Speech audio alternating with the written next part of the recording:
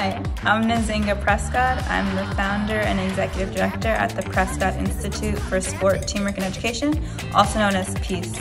We run fencing programs across the city and educational and academic programs for young people to expose them to the martial art of fencing and instill the principles of discipline, strategic thinking, decision making for them to develop into their best selves and expose them to new opportunities and new possibilities for them to make the most of their time here.